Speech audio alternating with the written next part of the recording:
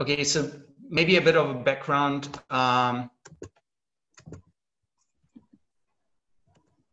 Around my person. So I work as a freelance anti-fracking campaigner, basically. For over 6 years, I've started, as a grassroots activist. And during this long journey, I've also had the pleasure to work with Scottish and English anti-fracking activists. That's how I got to learn Callum and others. And while I was supporting these groups in the UK and Scotland, I bumped into INEOS, and all of a sudden I've started to realize that this company wants to frack the UK, but it has nothing to do with the energy supply for your heating or the power of your homes. It is basically because this company wants to secure the raw materials they need, and also the methane to power their very energy intensive facilities to make more plastics. And this has opened up a complete new dimension for me. And I've started to do some digging, and that's how we started to actually initiate a campaign against INEOS, and also tried over the last 3 to 4 years to bring people together along the supply chain of INEOS, which is coming from the US into Europe, in particular Scotland and Norway, and now also expanding to Antwerp in Belgium. You'll hear about this later on. And referring or linking it to the headline for today's chat, which is closing down big oil. A lot of people, when they talk about fossil fuels and the need to decarbonize our society, they do often think about energy, and it's often about, the debate is often about homes, but the real, the sectors that are the hard to abate sectors are key players. And one of the major sector is the petrochemical sector, and INEOS is a key player within the petrochemical sector. So this is why it's important to pay attention to that, because it also shows you that a lot of energy is basically being wasted to create another polluting product, which is plastics, which ends up in the environment, and so on and so forth. And this first slide gives you the story in a nutshell. You see one of the Dragon ships that INEOS has commissioned. It's an extra class of ships that were built in China and that are now transporting frack gas on a regular basis from the US to, as already mentioned, Scotland, Norway, and Antwerp, in order to transform them into petrochemicals and also virgin plastic. And you also see a puffin in the picture with a lot of plastics in its stomach. And this has to do with the fact that you guys have a big colony in the First of Force, and I don't have to tell you. And scientists have found out that the birds, they eat the plastic pellets, which are the first product of a plastic company. And these pellets are being spilled in a structural way into the environment constantly. And so the birds pick them up because they think it's food, and they die. So that's kind of like the whole story. And I could end here, but I have some more slides for you. So let's go through them. Starting from the awareness that petrochemicals are about to rapidly become the largest driver of global oil. And this includes the so-called wet gas, which is ethane consumption. And this is ahead of trucks, aviation, and shipping. Today, the chemical sector is already the largest industrial consumer of fossil fuels, and accounts, and this is as of 2018, for 14% of global oil and 8% of gas primary demand. And the International Energy Agency expects that the cheap ethane consumption which has to do with the so-called shale gas revolution from the United States, will grow by 70% until 2030. And that's in part due to the expansion of US exports to regions such as Europe. Now, the reality of that has been shaken in some ways because of the pandemic. But I personally expect that prices will bounce back, and we will be in a similar situation to the one that we had last year. And in actual fact, demand for polyethylene remained quite stable during the pandemic. So this sector is a significant driver of oil and gas consumption, but with regard to its role within the global warming debate, it's completely under the radar, and we should talk about it nonetheless. And that's because, according to numbers of the Center for International Environmental Law, by 2050, the full life cycle of plastic, and this includes fossil fuel extraction, transport, production, incineration, and the decaying waste in the environment, could generate 56 gigatons of CO2 emissions.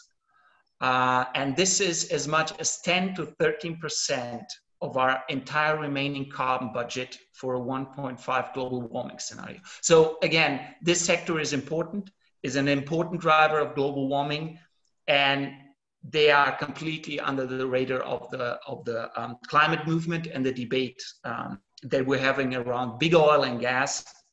And that's why we need to, to drag the curtain down and start pointing the finger to the key players within this sector, but also to the significant role that this sector plays. And unfortunately for you, in particular in Scotland, you'll have to deal with this company INEOS, who unfortunately owns a lot of very crucial infrastructure, not only for Scotland, but for the whole of the UK.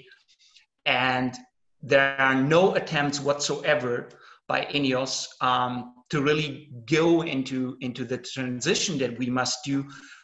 Quite the contrary. The whole vision of this company is completely past orientated, and in actual fact, they buying off all the shit in China that all the others no longer want, and they want to basically keep us locked in to this fossil fuel dependency.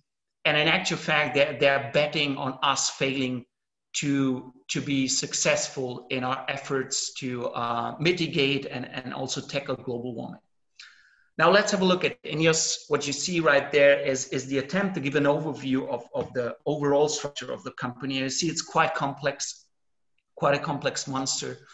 But at the core of the company, you have INEOS Limited, which is based on the Isle of Man, which is a tax haven. And around it, you have companies based in Switzerland. Last year, they've partly moved with their headquarters back to London. They went into Switzerland in 2010, partly back.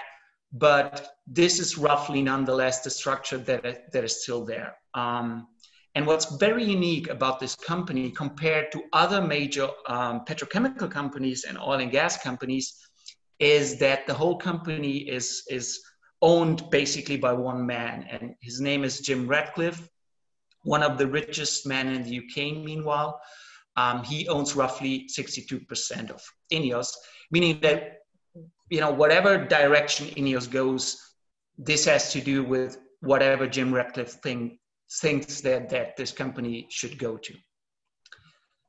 Now, I won't go into detail about all their mergers and how they became the company they are nowadays, but I just want to briefly touch upon some major milestones. So INEOS was founded in 1998 when Jim Ratcliffe bought a petrochemical plant at Antwerp in Belgium. And Antwerp is, by the way, the second largest petrochemical cluster in the world after Houston. So it's important. It's definitely the largest petrochemical cluster in Europe. So whatever kind of CO2 emissions are being generated at Antwerp, it will have a major impact on the overall EU greenhouse gas emissions. And by that, it will have an impact on our efforts to tackle global warming, but also to fulfill our obligations under the Paris Agreement.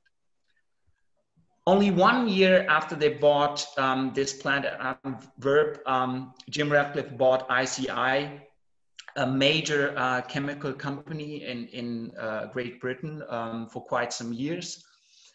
And the reason why INEOS owns Grangemouth and by that also at a later point owns the Forties pipeline system has to do with this takeover from BP back in 2005. And this takeover worth 5.1 billion pounds required 4.9 billion pounds in bank loans. And this gives you a rough idea of how this company grew. And it grew by acquiring debt and more debt and by buying off new assets in order to also gain access to new loans to pay off the old debt. And this is basically more or less still the same structure that INEOS is based upon. And this structure led in 2008, 2009, in the aftermath of the financial crisis, led to some really severe shaking of this whole company. And Jim Ratcliffe was really forced to think about maybe even closing down Grangemouth. But what he did was not to close down assets. What he did was to embark on a new journey and to provide his investors basically with a new vision that secured that secured for him and the company new loans so that he was able to pay off his debt, but also provided this new perspective in order to get new credits. That's again in 2009, 2010, the debt towered at 6.7 billion pounds, and he had to pay almost 700 million in fees to banks. That's when he moved the headquarters to Switzerland in order to avoid more taxes. And then between 2010 and 2013, he managed to commission these dragon ships that I've mentioned. And he also convinced the Scottish and UK government to give him a loan worth 230 million in order to build the largest ethane storage tank at Grangemouth. And this tank stores now frack gas from the US, because the way out for Jim Ratcliffe was to switch from naphtha, which is crude oil, to ethane, which is frack gas. And this had to do with the fact that for a long time, the fracking industry in the US, operating in a closed market, produced a glut of not only natural dry gas, which is methane, but also wet gas, which is ethane, propane, and butane. And the petrochemical industry can use these molecules as raw materials to produce virgin plastics. And this was exactly his escape plan, switching from crude oil to frack gas in order to provide a perspective for investors, in order to get new loans. And this is how he started to build these ships and so on and so forth. But there was also another crucial transformation going on. And this was the fact that INEOS transformed bit by bit from a pure petrochemical upstream company, a downstream producer of oil and gas and petrochemicals, to an upstream producer of oil and gas, meaning that he wanted to have full control over the full life cycle of his supply chain. And so far he achieved that. By 2016, we see the first US frack gas arriving at Grangemouth and also Roughness in Norway. He buys more and more oil and gas assets in the North Sea. And then in 2017, something very crucial happens again. He buys the Forties pipeline system from BP again, which has put him in quite a dominant position with regard to the pressure that he's able to put on the Scottish, but also the English governments. In the same year, he announced also that he will invest further in his assets at Antwerp, including in a butane storage tank, also aimed to store frack gas. And last year, he announced that he wants to build the first ethane cracker, all based on frack gas, for the last 20 years in Antwerp. And this year, he managed to convince BP to sell their whole petrochemical business to INEOS for $5 billion. So one wonders how he was able to do this, given the fact that their profits plunged by 95% in 2019.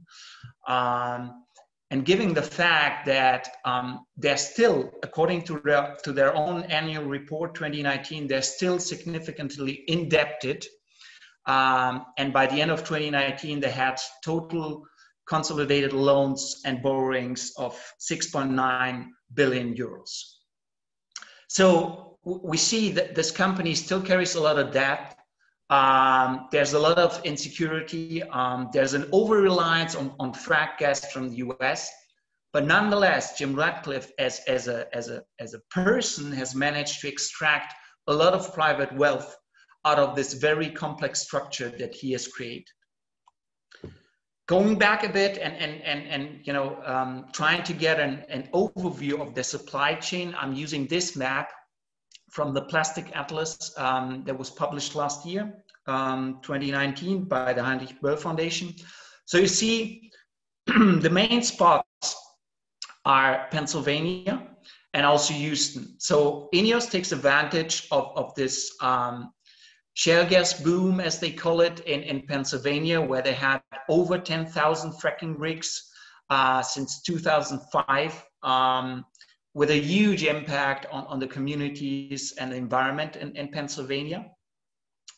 And he relies on the Mariner East pipeline project, an existing pipeline that needs to be expanded and a second pipeline that needs to be built in order to be able to get the full supply of gas that he has contracted with his main partner in the US, and that's a company named Sunoco, a daughter company of Energy Transfer Partners, and this is the company behind the North Dakota pipeline that many of you might heard of.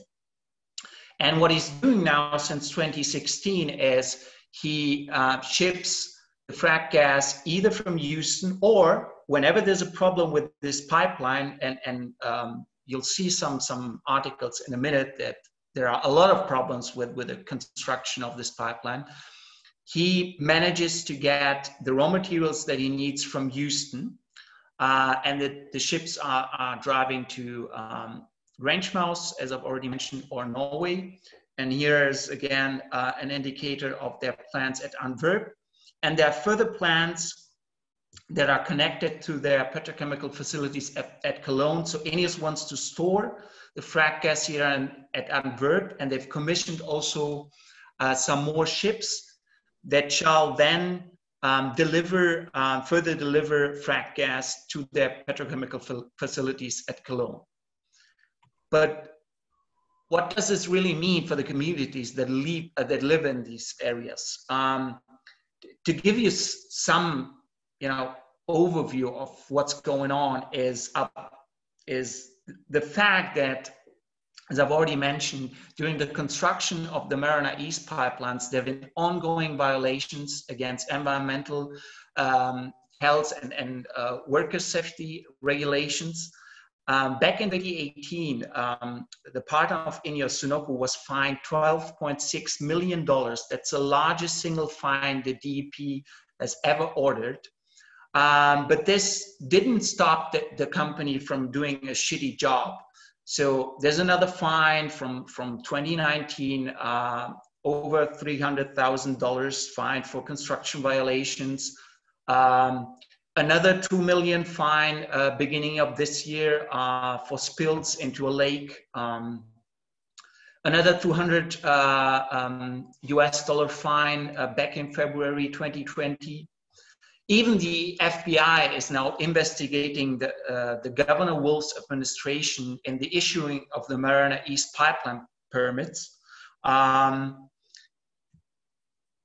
And because of the fact that INEOS was blocked, and that's due to your fight mainly in Scotland, but also to the fight of the anti-fracking movement in England, because they were blocked in the UK to frack for the raw materials that they need, they now have plans to actually begin fracking in Texas, again, in order to secure the supply chain of raw materials that they desperately need to produce more virgin plastics than no one else needs. When we switched to Europe, we also realized that at all their petrochemical facilities, there are constant ongoing accidents, spills, explosion, leaks. They've been rated worst polluter in Scotland several times. This happened recently, in actual fact. I think a week ago, they were ranked again worst polluter in Scotland. I think you're familiar with this one, and I've already touched upon it. One big issue within this whole plastic pollution cycle is that people are not really aware of the fact that this industry loses the first product in its millions and billions. When people talk about plastic waste, they often think of a consumer good product that ends up in the environment simply because we consumers are not, really, we don't care about the environment. So we buy this stuff, we throw it away, and it ends up in the environment. But in actual fact, the plastic waste problem starts with the producer. And you see it in Scotland, but you don't not only see it in Scotland, and this is the reason why I call this a structural problem. You also see it at Antwerp, where INEOS also has petrochemical facilities. And this picture, for example, I took this picture last year in July. This is in a Natura 2000 protected site. This happens on a regular basis, and there's no solution for that. But nonetheless, INEOS wants to build new ethane cracker that will produce more plastic pellets that will end up in the environment. That's another picture. And the same company has really the nerves to put this slogan on their new boats that shall carry the raw materials from Antwerp to Cologne. It says, keep our rivers clean. I mean, this is pure hypocrisy. I don't know. I mean, you have to have some humor to do this, taking into account what you're responsible for. And at the same time, he has no problems whatsoever, despite the fact that he was able to extract this enormous private wealth. He has no problems whatsoever to reach out again to the Scottish and also the British government during the pandemic, asking for a £500 million loan. Together with Post Scotland and also Greenpeace UK, we've asked the Scottish and also the British government if they're in actual fact keen to give this man this loan. So far, we have received some non-answers, I would call them, from the Scottish government, but more with a, well, we're not really inclined to give them the loan tone. The English government has completely ignored our ask. But after he called for a loan, he had no problem whatsoever to move to Monaco, simply because he wants to save taxes for his and this whole story that is almost hard to believe. It beggars belief. Each time that a new headline pops up with something that happens, either an explosion, an accident at Cologne, something that happens at Antwerp. And then you read something like Sir Jim Ratcliffe moves now to Monaco and he seeks a loan and he tries to downplay the risks of fracking. All this is something that doesn't go unnoticed by the people. And that's the reason why, along the supply chain of INEOS, people stood up and are standing up, no matter if it's in UK, no matter if it's in Belgium. This picture was taken last year during the Tour of France in Brussels, no matter if it's in Yorkshire, no matter if it's in Pennsylvania. all over the supply chain of INEOS, people are standing up and are fighting this company, are fighting the fracking for plastics business model, because they're more and more aware of the role that the petrochemical industry plays, and also the key and pivotal role of INEOS and of Jim Ratcliffe. And I'll end my presentation with these pictures. This is from an action that took place last weekend in the port of Antwerp. And it's in an area owned by INEOS. You see that there are trees and bushes. This is a forest that INEOS wants to cut down, 55 hectares of forest that INEOS wants to cut down so that they can build the new plastic facilities that I've mentioned. And I'll finish with one note. I think that only united, only if we stand united, companies like INEOS will fall. And at the end of the day, we will definitely be capable of, you know, destructing this relationship of the fracked states of America with the European petrochemical and plastics industry. And I saw it so many times that, you know, sometimes only a handful of people, if they're really willing to start fighting these giants, more and more people will join. And last year, and I'll end on that, last year, there were literally maybe 5, 6 people who knew about INEOS, who knew about the fracking for plastics link. During this last action in the port of Antwerp, they had 150 climate activists that were willing to lock themselves up, that knew that they will face arrest, and nonetheless they did it. And I know that the movement grew, and I think that at the end of the day, we all together and everything we do united will bring down companies like INEOS, and will also help to start this just transition process that you guys will talk about, which is crucial, because it will be the workers and their families who will suffer when, let's say, within the next 5 to 10 years, we will suddenly realize that we cannot allow these assets to run any longer, and we also cannot allow to basically let our economies be locked into the dependency from fossil fuels. Thank you.